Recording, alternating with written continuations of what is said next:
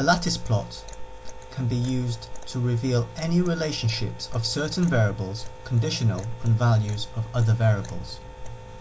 To illustrate, we'll be looking at the data CBR. This consists of three variables. CBR change is the percentage decline in the crude birth rate for 20 countries in Latin America and the Caribbean. Effort is an index of effort put into family planning. The higher the number, the more effort a country has put into its family planning programs. Setting is social setting, and the higher the number, higher the socio-economic levels of a country. Now, it's plausible that CBR change depends on effort and setting. What we would like to do is have a graphical representation of CBR change and effort over various ranges of setting. We can do this using a lattice plot. And here is one I generated earlier. What you can see is that this lattice plot consists of three, in this case, scatter plots. Notice that the y-axis for each plot is CBR change and the x-axis is effort. Also notice that above each scatter plot is a bar. This represents the level of social setting. We read the lattice plot from the bottom left, work right and up. If we look at this, what this is saying is that we've got CBR change versus effort for this range of social setting. So it's from 0 all the way to about halfway. If we look at the second one, we see that this shows the CBR change versus effort for maybe medium social setting. And then finally, when we reach the top, this is the scatter plot for high social setting countries. We see that the pattern is that for countries with lower social setting, they put in lower effort, and unsurprisingly the CBR change, crude birth rate changes, is also lower. Then when we look at medium setting countries, we see that the majority is still quite low, although you have some which put in greater effort, two of them. In contrast, with countries with a high social setting, you see that most of these countries here, except for one, put in a great deal of effort into their family planning program, and as a result the crude birth rate changes also declines by a lot.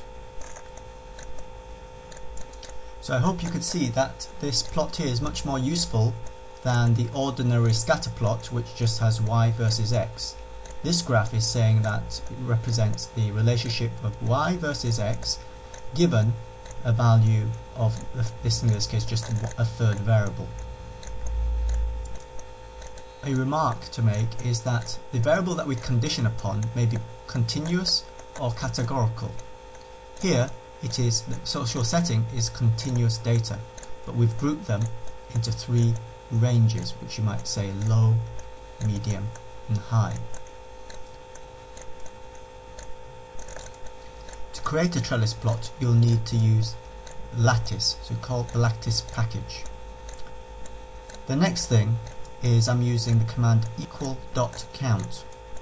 This is used to split this setting, which is continuous, into three, which we can here, three, number equals three intervals, where we have an overlap of 10%.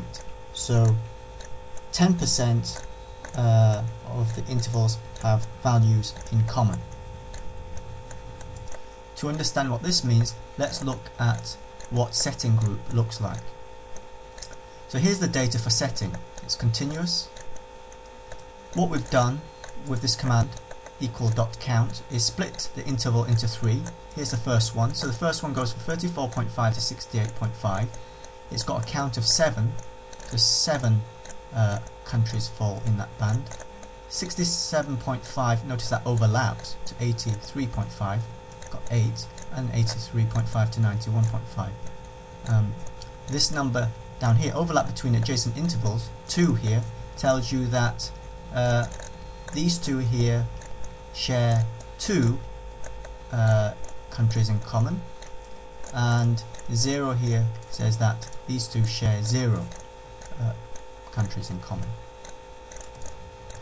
The XY plot is equivalent to the plot command, the usual plot command, but this XY plot is in the lattice package. It will create a trellis plot which consists of scatter plots, and each scatter plot will be CBR change versus effort, conditional on our variable setting group which we have just created above. And those are the commands to create this lattice plot.